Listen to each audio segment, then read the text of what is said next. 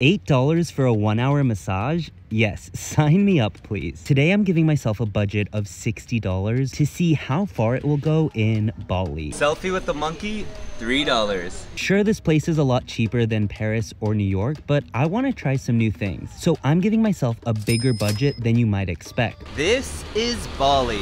In today's challenge, I'm exploring the area of Ubud, which is famous for its rice fields and relaxing and spiritual vibes. I'll be meeting monkeys, cats, and experiencing a yoga class like never before. In the past, I did a $30 day in Bali's Canggu, which is known for its surfing and social scene. But here in Ubud, it's all about going inwards. For breakfast, I head to this cool restaurant which has epic views of rice fields. This restaurant is called Paisan, and it's in the heart of Ubud. I order this fresh fruit bowl which comes with nuts and yogurt. The price, $4. Next, I head to the cat cafe of Ubud. If you've never been to a cat cafe before, stop what you're doing and Google the nearest one because they are pretty magical. This place has an entry fee to enter. The price to enter, $1. And I order a ginger tea. Ginger tea, $1. I've been to a few cat cafes in this world, but I can't remember any where they just come and lay on you.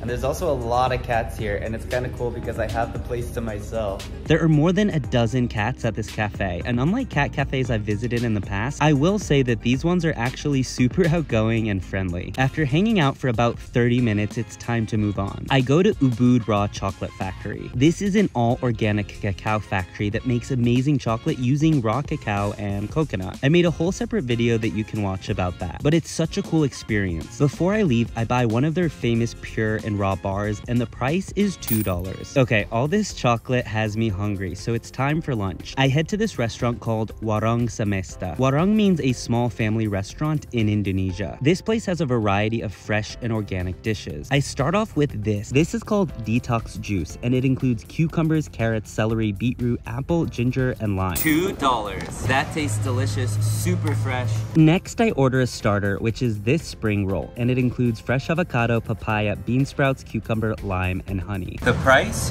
$2. A bit messy to eat, but really nice. Super, super fresh. And for my main meal, I get this vegetarian dish. Even though I'm not a vegetarian, in Ubud, I somehow feel like eating vegetarian. Maybe it's just the vibe of the island. This is a vegetable and tofu yellow curry, which has a variety of fresh veggies and a coconut milk curry sauce. It's served with rice and tastes delicious. $3. That was a very delicious lunch. One thing you need to know about coming to Bali, and especially Ubud, is a lot of the food, a lot of the ingredients is grown here on the island. So the food, it tastes so good. Even though I've had food like this before, what made it so different is the freshness of the food. It's absolutely delicious.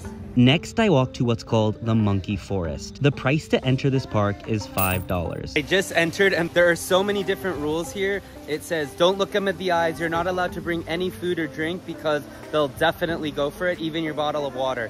So it's kind of crazy because these are monkeys, but you have to get briefed all these rules about like what you can and cannot do. Now, this is a famous park in Bali known for hyper and rowdy monkeys. I've heard that they will literally take any food or drinks you have, so it's best to not enter with even a bottle of water. This is a really crazy experience to walk around amidst all these monkeys just chilling everywhere. And I'm not gonna lie, it can be a bit intimidating with all of these rules. The biggest sign I keep saying is do not look in the monkey's eyes, because that is a sign of aggression. That is a sign that you are trying to attack maybe, or but I've seen the monkeys attack a couple people already. Remember, this is not a zoo. There are wild animals and anything goes here. Okay, so I see people kind of playing with monkeys, but then upon further investigation, I realize actually they are taking selfies with the monkeys. Yes, selfies. So here's how it works. You sit down, a worker lures a monkey over with corn. They sort of train the monkey to hold onto it for a second or two to give the illusion that the monkey is taking the photo. I know this is so ridiculous and kind of weird, but honestly, I do it anyway. Selfie with the monkey,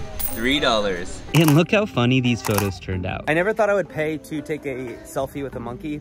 I also never thought I would take a selfie with a monkey, so it was definitely worth the experience. By now it's time to leave, so I walk 10 minutes to this place called Bure Pijat. This is a little family-owned place, and here's how it works. It starts with a 1-hour massage. The price is $8. That 1-hour massage was so relaxing. I kind of feel like going to sleep right now, but I'm excited to try the bora and the sauna. After the massage, you're feeling relaxed, so they apply this well-known herb all over your body. Bora originated hundreds of years ago for Balinese rice farmers. Basically, after a day in the hot sun working on the farms, they were tired and had a headache. So they would mix these herbs together and apply them all over their body. It's all natural, nothing comes from a bottle here. And it's supposed to warm tired muscles and stimulate blood circulation. Alright, so once the bora was spread all over the body, now it's time to actually go inside the sauna, and it's so cool because the sauna is all natural wood burning to create the heat.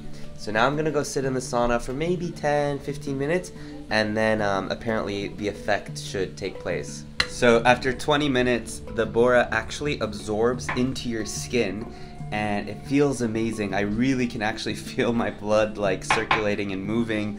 It felt an amazing experience. They say you can do it up to 30 minutes.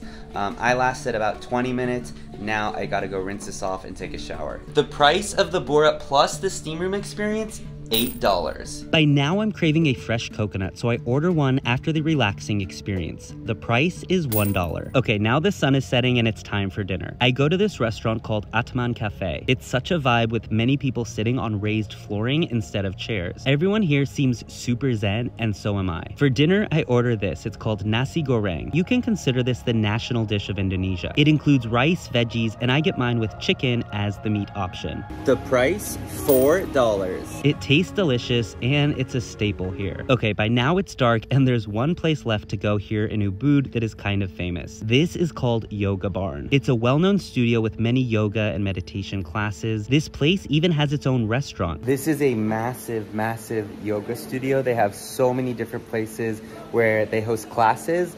On average, a class here will cost you about $10, but overall it's a really beautiful vibe. And they have restaurant, they have places for massages, they even have places for you to sleep if you want to use the hotel option.